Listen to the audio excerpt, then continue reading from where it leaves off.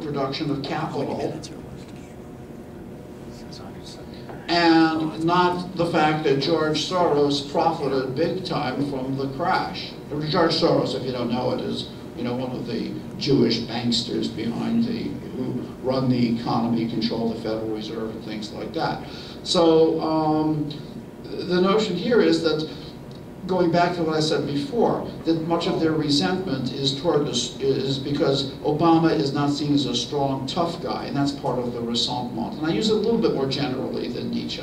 But there's a lot of questions, so I don't try to go on to it. We can talk about it afterwards.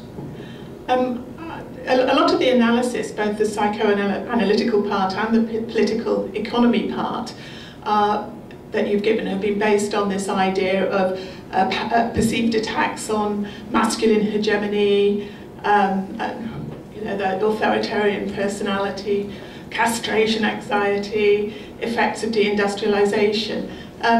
How do you then account for the popularity of the teabag movement among women? Because obviously, a lot of those are talking about attacks on masculinity. Women haven't been so affected, certainly not directly, from deindustrialization, because they were never such a big part of it in the first place.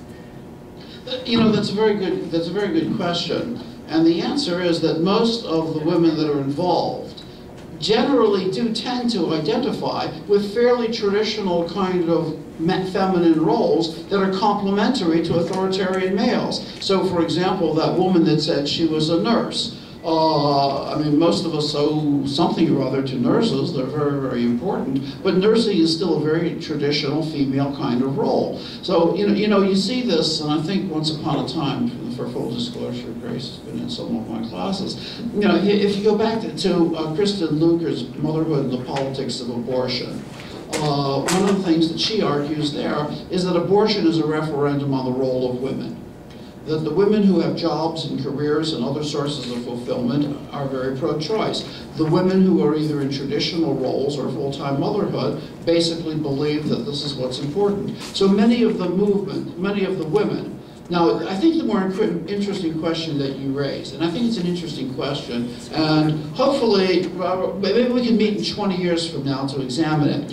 One of the very interesting things, and I don't have this fully analyzed here, is the ascendancy of Sarah Palin and Michelle Bachmann. Because in a way, especially in the case of Palin, in many ways she's kind of a traditional woman. She was really, she hit her peak when she was president of the Wasilla PTA. Somehow, there's the Peter Principle, when she showed as, competent leader of the PTA, they made her mayor. And somehow, running a town of 6,000, even I could do that with all my chaos. They made her governor for, what was she there, for a year or something like that? She's not a quitter, but she also went on. The fact is, though, the fact that she does maintain a certain kind of family and, takes care of, the child with Down syndrome, supposedly the grandchild, but I'm not going to get into that family history, that individualize it. But there's a way in which her kind of candidacy and the power of Michelle Bachmann does subvert the traditional female ideology, that, again, the geezers, he'll remember when Phyllis Schlafly made a career out of telling women they shouldn't have careers. And that voice isn't heard very much anymore. And this has to do with economic reasons. That very few people can afford to live entirely on their own incomes. Let's try the next one. Speaking of which, by the way, Sarah Palin, if you take, what's her full name? Does anybody remember? Dipshit. Well, whenever you take her real name and you flip it around in an anagram, you get hot harpies, a hill, nausea. And that made I don't remember the long name, so it doesn't sound that fun. You had me when you were talking about, your analysis is very interesting. I think it's a little over the top on some points. The Freudian business, I get it. But you really started to reach me when you started to talk about Nietzsche and ressentiment, because it makes me, in a way, start to sympathize a little bit with their situation, their concerns, because they are really feeling under, even if they aren't exactly under. This has been a very short left advance in the last few years. But if you take Nietzsche's concept and you take the other side of ressentiment, which I believe is the pathos of distance of the ruling class, I don't see a pathos of distance that is a sort of an insensitivity on our part as this sort of temporary ruling class over these people. I think I tend to feel a little bit sorry for them, and I do, thanks to your analysis, I do feel a little bit of sympathy because we've all been there. Understand? Yet I think that if anybody does happen to have a pathos of distance towards the teabaggers, it would probably be, I think, the Obama folks in power, and the problem, we already recognize the problematic issue with Obama's choice of Rahm Emanuel and some of these other folks at the very top that we're all a little bit concerned about. I mean, I don't know if Rahm Emanuel is almost as bad in some ways as Paul Wolfowitz was. So, I mean, there may be some sort of maybe worse because he's effective. He's actually having some effect. So that's my feeling. Maybe you can speak a little about this. What do you think about the Obama administration, which I think is separate from the American liberal progressive public, their attitude toward the right, and how can, I'm sure they're not going to, they have no concern about them. Maybe you can speak to that.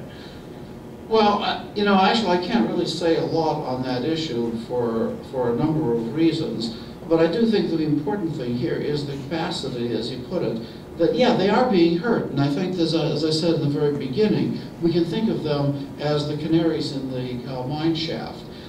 Because, for a number of reasons, that's a whole different discussion. Come to the labor meeting on May 1st. American society is going down the tubes. We pissed away our fortune largely on the military because there's an important lesson that history's told us. We could start with the Greeks, go through the Romans, the Ottomans, the French, the English. There comes a time in the history of every hegemonic empire when it costs more to maintain the empire than the profit and the power it produces. And that's namely what's happening to us. So. Pardon? Don't forget the Spanish. Oh, there's about 50 more if I had the time. Okay. But the point here is that to a certain extent, much of their pain was kind of subdued for the previous 8 years because one of their guys, some real kick-ass, anti-intellectual guy who represented Christian values, was in power. And so, although many of them began to feel that pain just welled up, especially when, you just see so many people that have basically had to move down economically, socially, to lower status kinds of jobs who, many of them, I mean, the guy, and he wasn't a teabag person, but the guy's, was his name Stark, who crashed the plane into the Texas, the Austin IRS. Now, what the New York Times report was a good report. What they didn't mention, however, is that about 15 years ago, he had incorporated his family into a church, or his house into a church, and basically claimed that all his income was tax-free. And the government, the IRS didn't agree. I'm glad I found that out because I was about to establish my house as a church. And so,